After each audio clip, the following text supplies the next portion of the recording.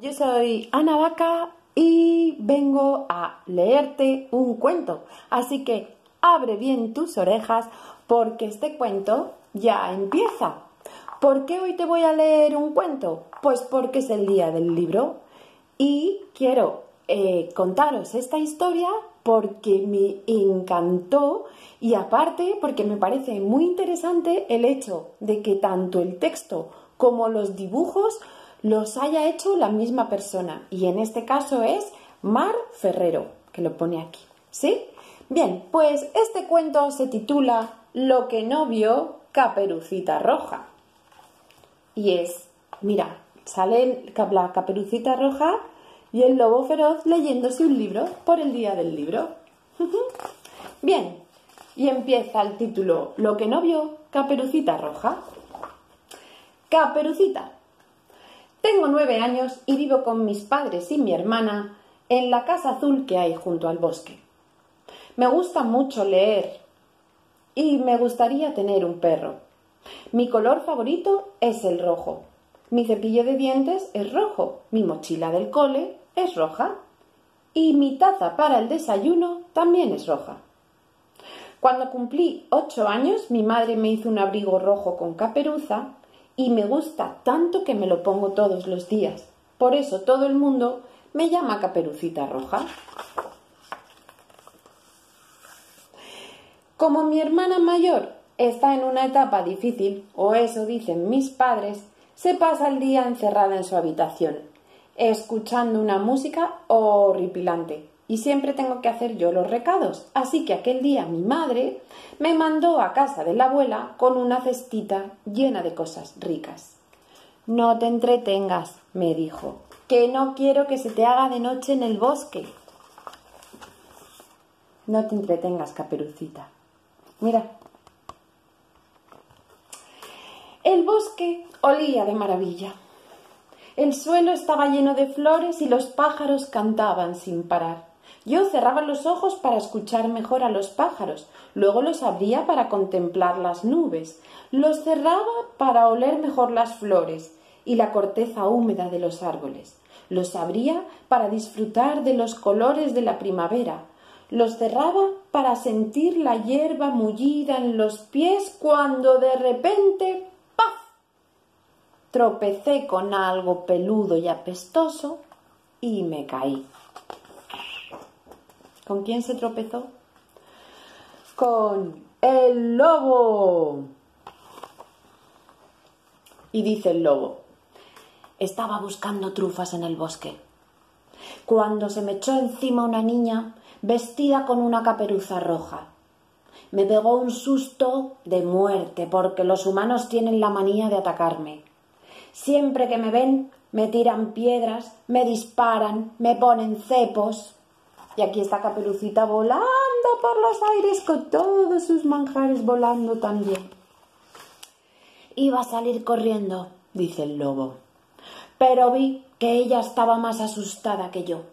Se había raspado las rodillas y todo lo que llevaba en la cestita estaba desparramado en el suelo, así que la ayudé a recogerlo. ¡Ay! Se me hizo la boca agua cuando me llegó ese aroma a chorizo. ¡Corre!, pensé. ¡Corre! ¡Coge el chorizo y corre! Yo creo que la niña me leyó la mente, porque enseguida me miró a los ojos y me dijo, «Es para mi abuela». Me sentí un poco avergonzado y metí el chorizo en la cestita con todo lo demás. «Gracias, señor», me dijo la niña. «Me llamo Caperucita Roja y voy a casa de mi abuelita, que vive abajo en el valle en la casa roja junto al arroyo. Mi madre me mandó esta cestita que está llena de bla bla bla bla bla bla bla bla bla bla». Yo ya había dejado de escuchar y pensaba, como no se vaya, le robo el chorizo. Así que me di la vuelta y seguía escarbando a ver si encontraba alguna trufa para consolarme. La chiquilla resopló ofendida y se alejó. Este es el encuentro de Caperucita y el lobo. Se saludaron. Pero dice, la chiquilla se sintió ofendida y se alejó. Solo hallé un par de trufas más. Y cuando fui a meterlas en mi cesta, me di cuenta de que Caperucita se había intercambiado sin querer su cesta con la mía y me había dejado la suya repleta de manjares. ¡Qué suerte!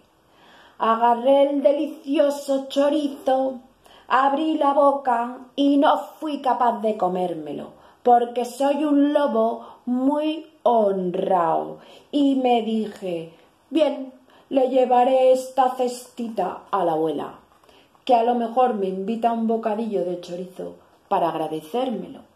Entonces tomé la cestita y corrí hacia el valle por el viejo atajo que solo conocemos los lobos.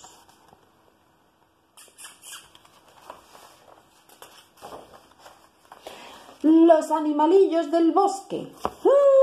Aquí están todos los animalillos del bosque. ¿Los veis? Bien. Nosotros, dicen los animalillos del bosque, conocemos el bosque como la palma de nuestras patas y estamos siempre al tanto de todo lo que sucede. También sabemos, como todo el mundo, que los lobos son malos, malísimos. Por eso cuando vimos a aquel lobo peludo y apestoso hablando con Caperucita, para después salir disparado hacia la casa de la encantadora y frágil abuelita, supimos enseguida que se las iba a comer a las dos y no iba a dejar ni los calcetines. Inmediatamente convocamos una reunión de emergencia y diseñamos un plan de ataque. ¡Madre, qué plan de ataque! Punto 1. Dejar caer alambre de espino extra grueso sobre el lobo desde el pino más alto junto al camino. Punto 2. Lanzar rocas desde lo alto de la colina. Punto 3. Avanzar, azuzar a las abejas cuando el lobo pase por debajo del panal. Azuzar es como menearlas para que se enfaden. 4. Cortar el tronco que hace de puente junto al camino para que cuando el lobo lo atraviese se lo lleve el río corriente abajo. Madre mía, qué trayectoria para el pobre lobo. Vaya plan le han hecho los animalillos del bosque. Vaya plan, vaya pobre. Bien, entonces el lobo pasó por debajo del alambre y todo eso dice: pero el malvado lobo, a pesar de nuestros esfuerzos, consiguió llegar a casa de la abuelita. ¡Ding dong! Le abrió la puerta la abuelita. Ahí está la abuelita. Cuando llamaron a la puerta, yo esperaba ver a Caperucita, pero al abrir me encontré a un ser peludo maltrecho tendido sobre el felpudo. ¡Oh! ¡Pobre lobito! ¡Pobre lobito! Criatura, estás empapado y lleno de heridas. Pero es que te han acribillado las abejas y menudo chichón. Anda, pasa y que te cure. Fui corriendo a por el botiquín de emergencias. Le puse ungüento en las picaduras de abeja. Le apliqué yodo en las heridas, metí unos hielos en mi gorro de dormir y se lo puse en la cabecita para aliviar sus chichones. Después le hice ponerse mi viejo camisón de franela para que entrara en calor y el muy presumido se quería resistir. Le acosté en el sofá y le tapé con una manta calentita. Estaba en la cocina preparando el té cuando volvieron a llamar a la puerta. ¡Ding dong! «Está abierto», dijo el lobo con un hilo de voz. Esta vez sí que era Caperucita. «¡Oh! ¡Qué ojos tan grandes tienes!», oí que le decía al lobo. «Son para verte mejor», contestó el lobito. «¡Ah! ¿Qué nariz tan grande tienes?». «Es para olerte mejor». «¡Ah! ¿Qué orejas tan grandes tienes?». «Son para oírte mejor». «¡Oh! Abuelita, pero...». En ese momento sonó la tetera y apareció la abuelita de nuevo en el salón. Dice: «Coloqué la tetera en la bandeja junto con las pasas sin azúcar y entré con la merienda en el salón. El lobito me miró muy preocupado. Abuelita, que me ha confundido contigo, dijo el lobo. Esta chiquilla ve fatal. Mira que confundirme contigo. Entonces, dice la abuelita, yo levanté 4 dedos y le dije, ¿cuántos dedos ves, Caperucita? Y Caperucita contestó alegremente, 2. Seguro que ya sabéis el resto de la historia. Mira, ¿dónde está Caperucita con su superabuela? El lobo se recuperó en pocos días gracias a una dieta a base de bocadillos de chorizo. Y yo misma llevé a Caperucita al oculista, que le hizo unas preciosas gafas de color rojo. Y aquí está Caperucita con sus gafas, porque la pobre no veía ni 3 en un burro. Y colorín colorete, por la ventana sale un cohete. Y este cuento se ha terminado. Y es la magia de tener el libro en casa, que si lo quieres volver a ver, pues cualquier otro día lo coges y te lo lees.